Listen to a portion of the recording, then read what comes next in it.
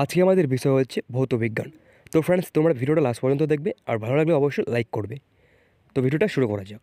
প্রথম প্রশ্ন আছে তোমাদের, রোগীর দেহের উষ্ণতা 40 ডিগ্রি সেলসিয়াস হলে ফারেনহাইট স্কেলে কত? অপশান আছে তোমাদের 104 degree Fahrenheit, 100 degree Fahrenheit, 96 degree Fahrenheit, 72 degree Fahrenheit. তো এখানে কিন্তু তোমাদের উত্তর হয়ে যাবে 104 ডিগ্রি ফারেনহাইট। তো এই 104 ডিগ্রি ফারেনহাইট কী করে হলো সেটা কিন্তু আমরা এখন ক্যালকুলেশন করব। তো তোমাদের কিন্তু প্রশ্নের মূল বিষয়টা হচ্ছে সেলসিয়াস থেকে ফারেনহাইট করতে হবে। তো এখন আমরা যদি সেলসিয়াস থেকে ফারেনহাইট করার সূত্রটা লিখি, F=9/5 ইন্টু সি প্লাস 32। তো এখন আমি এই সূত্রটা ধরেই ক্যালকুলেশন করব। তো 9/5 ইন্টু, তো এখানে সি এর মান কিন্তু দেওয়া আছে 40, সি এর মান দেওয়া আছে 40 ডিগ্রি সেলসিয়াস, মানে সেলসিয়াসের মান। তো এখানে আমরা 40 লিখে নেব প্লাস 32।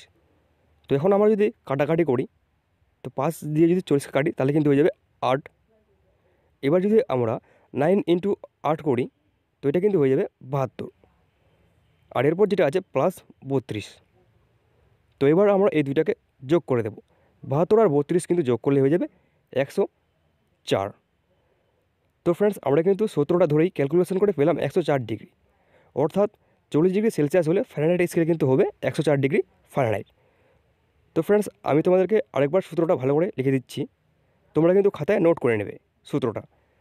তো সূত্রটা কিন্তু হচ্ছে F=9/5 সি প্লাস 32। এটাই কিন্তু হচ্ছে তোমাদের সেলসিয়াস থেকে ফারেনহাইট করার সূত্রটা কিন্তু তোমরা অবশ্যই মনে রাখবে। এবার আমি তোমাদেরকে একটা অঙ্ক করতে দিচ্ছি, সেটা কিন্তু তোমরা খাতায় অবশ্যই ক্যালকুলেশন করে উত্তরটা কমেন্ট করে আমাকে জানাবে। তো অঙ্কটা হচ্ছে তোমাদের 45 ডিগ্রি সেলসিয়াস = কত ডিগ্রি ফারেনহাইট। অর্থাৎ তোমাদেরকে কিন্তু 45 ডিগ্রিটাকে ফারেনহাইট স্কেলে পরিণত করতে হবে। তো সেম একইভাবে কিন্তু তোমরা এই উত্তরটা করতে পারবে। এরপরের প্রশ্ন আছে তোমাদের, পৃথিবী ও সূর্যের মধ্যে গড় দূরত্ব নির্দেশ করা হয় কোন এককে? তো এখানে কিন্তু তোমাদের এককটা জানতে চাওয়া হয়েছে। এককগুলি তোমাদের দেওয়া আছে এখানে, অ্যাস্ট্রোনমিক্যাল একক, কিলোমিটার একক, না অ্যাংস্ট্রম একক। আর অপশান ডি দেওয়া আছে সবগুলোই। তো এখানে কিন্তু তোমাদের সঠিক উত্তর হয়ে যাবে অ্যাস্ট্রোনমিক্যাল একক। অর্থাৎ অ্যাস্ট্রোনমিক্যাল এককে কিন্তু পৃথিবী ও সূর্যের গড় দূরত্ব মাপা হয়। এরপরের প্রশ্নটা আছে তোমাদের, এক আলোকবর্ষের মান কত? তো এখানে কিন্তু মানগুলো দেওয়া আছে 9.46 into 10⁻17 metre, 9.46 into 10⁻15 metre, 9.46 into 10⁻11 metre, না অপশান ডি 9.46 ইন্টু 10⁻13 মিটার। তো ফ্রেন্ডস, এই মানগুলোর মধ্যে তোমাদের কোন মানটা সঠিক হবে সেটা কিন্তু তোমরা আমাকে অবশ্যই কমেন্ট করে জানাবে। তো তোমাদের কিন্তু কোশ্চেন্স 1 আর কোশ্চেন্স 2 কিন্তু তোমাদের বাড়িতে হোমটাস্ক থাকলো, এগুলো কিন্তু তোমরা আমাকে অবশ্যই কমেন্ট করে উত্তরগুলো জানাবে। এরপরে প্রশ্ন, অ্যাসকর্বিক অ্যাসিড কোন ভিটামিনের রাসায়নিক নাম? তো এখানে কিন্তু অ্যাসকর্বিক অ্যাসিড যে ভিটামিনের রাসায়নিক নাম সেটা কিন্তু হয়ে যাবে ভিটামিন সি। তো ভিটামিন সি এর রাসায়নিক নাম কিন্তু ascorbic acid. R vitamin A এর কিন্তু রাসায়নিক নাম হচ্ছে রেটিনল। আর ভিটামিন বির, তো ভিটামিন বি কিন্তু অনেকগুলো ভাগ আছে, যেমন ভিটামিন 1, ভিটামিন 2, ভিটামিন 3। তো এগুলো কিন্তু আমি সবগুলোই আগের একটা ভিডিওতে আলোচনা করে দিয়েছি, তোমরা কিন্তু সেগুলো ভিডিও অবশ্যই দেখে নেবে। আর ভিটামিন কে, তো ভিটামিন কে এর কিন্তু রাসায়নিক নাম হচ্ছে ভাইলোকুইনন। তো ভিটামিন কে এর কিন্তু আরেকটা রাসায়নিক নাম আছে ন্যাপথোকুইনন। ফ্রেন্ডস, আমি কিন্তু আমার আগের একটা ভিডিওতে সবগুলো ভিটামিনের রাসায়নিক নাম আলোচনা করে দিয়েছি, তোমরা কিন্তু অবশ্যই দেখে নেবে। আর ফ্রেন্ডস, চ্যানেলটিকে এখনও সাবস্ক্রাইব করে না থাকলে চ্যানেলটিকে অবশ্যই সাবস্ক্রাইব করে পাশে থাকা বেল আইকনটি অন করে রাখবে, যাতে তোমাদের পরবর্তী ক্লাসগুলো আর মিস না হয়। তো এবার আসা যাক পরবর্তী কোশ্চেনগুলোতে। এরপর কোশ্চেনটা আছে তোমাদের, নিউটন ও ডাইনের মধ্যে সম্পর্কটি হলো, সম্পর্কগুলো দেওয়া আছে তোমাদের 1 নিউটন = 10⁷ ডাইন, 1 নিউটন = 10⁵ ডাইন, 1 নিউটন = 10⁵ ডাইন, 1 নিউটন = 10⁻² ডাইন।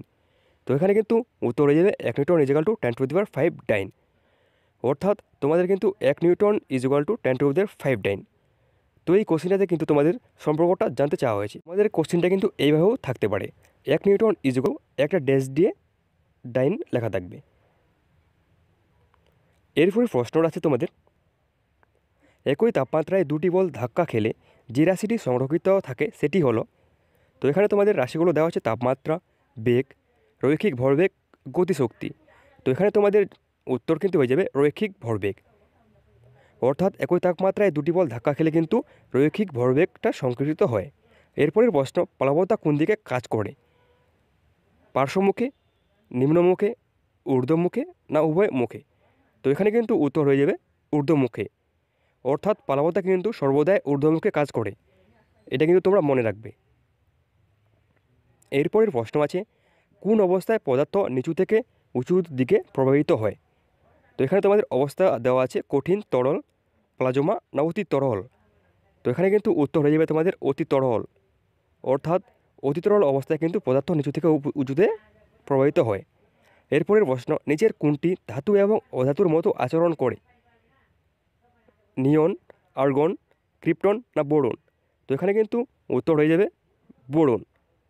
তো ফ্রেন্ডস, আমি তোমাদেরকে এখানে একটা বিষয় জানিয়ে রাখি, ধাতু এবং অধাতুর মতো যে পদার্থগুলো আচরণ করে সেগুলোকে কিন্তু বলে ধাতুকল্প। তো এই ধাতুকল্পের কিন্তু আমি যদি আরও দুইটা উদাহরণ দিই, সেটা কিন্তু হয়ে যাবে আর্সেনিক, সিলিকন।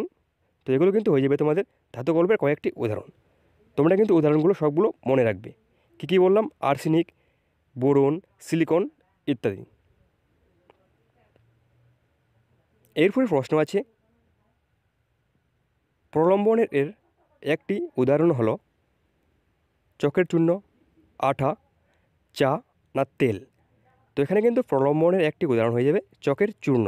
ফ্রেন্ডস, তোমরা কিন্তু আমার চ্যানেলটিকে অবশ্যই সাবস্ক্রাইব করে রাখবে আর আগের ভিডিওগুলো কিন্তু অবশ্যই দেখে নেবে। এরপরে প্রশ্ন আছে, জল ও ম্যাগনেসিয়াম হাইড্রোসাইডের ক্লোরাইডকে কী বলে?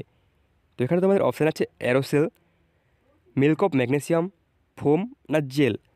তো এখানে কিন্তু তোমাদের জল ও ম্যাগনেসিয়াম হাইড্রোসাইডের ক্লোরাইডকে কিন্তু বলে milk of magnesium. Option B যেটা আছে সেটা কিন্তু হয়ে যাবে সঠিক উত্তর। এরপরের প্রশ্ন আছে, ফুয়েড অয়েল ব্যবহৃত হয়? তো এখানে তোমাদের ফুয়েড অয়েলের ব্যবহারগুলো দেওয়া আছে, ইঞ্জিনের জ্বালানি রূপে, গ্যাসোলিন তৈরি করতে, উপরের দুইটি না কোনোটিই নয়? তো ফ্রেন্ডস, এখানে কিন্তু তোমাদের উত্তর হয়ে যাবে উপরের দুইটি, মানে ইঞ্জিনের জ্বালানি রূপে, গ্যাসোলিন তৈরি করতেই। তো এখানে কিন্তু তোমাদের আসল যেটা উত্তর হবে সেটা কিন্তু হয়ে যাবে উপরের দুটি। এরপরের প্রশ্ন আছে তোমাদের, 1 HP মানে horse power is equal to কত ওয়াট? তো এখানে ওয়াট দেওয়া আছে 1.34, 786 ওয়াট, 107 ওয়াট না 746 ওয়াট? তো এখানে কিন্তু তোমাদের উত্তর হয়ে যাবে 746 ওয়াট, অর্থাৎ 1 horse power is equal to 746 watt. এরপরে প্রশ্ন আছে, পেন্টল হুইল কোন শক্তিকে তড়িৎ শক্তিতে রূপান্তর করে? তো এখানে তোমাদের শক্তিগুলোর নাম আছে, শব্দ শক্তি, স্থিতিশক্তি, গতিশক্তি না জোয়ারভাটা শক্তি? তো এখানে তোমাদের যেটা উত্তর হবে সেটা কিন্তু হয়ে যাবে অপশান বি, স্থিতিশক্তি, অর্থাৎ পেন্টল হুইল কিন্তু স্থিতিশক্তিকে তড়িৎ শক্তিতে রূপান্তর করে। তো ফ্রেন্ডস, আজকে ভিডিও তোমাদের লাস্ট কোশ্চিন আছে, ইঞ্জিনের রেডিয়েটর ঠান্ডা করার জন্য জল ব্যবহার করা হয় কেন? তো এখানে কিন্তু কারণগুলো দেওয়া আছে, স্ফুটনাঙ্ক কম, ঘনত্ব কম, তাপগ্রাহিতা উচ্চ না সহজলভ্যতা? তো এখানে কিন্তু তোমাদের যেটা উত্তর হয়ে যাবে সেটা কিন্তু হয়ে যাবে তাপগ্রাহিতা উচ্চ, অর্থাৎ তাপগ্রাহিতা উচ্চ হওয়ার কারণে কিন্তু ইঞ্জিনের রেডিয়েটর ঠান্ডা করার জন্য জলটাকে ব্যবহার করা হয়। তো ফ্রেন্ডস, এই ছিল আজকে ভিডিওর কোশ্চেন্স। তোমরা কিন্তু ভিডিওটা তোমাদের বন্ধুদের মাঝে অনেক পরিমাণে শেয়ার করবে আর চ্যানেলটাকে কিন্তু সাবস্ক্রাইব করে রাখবে আর আমার আগের ভিডিওগুলো কিন্তু অবশ্যই দেখে নেবে।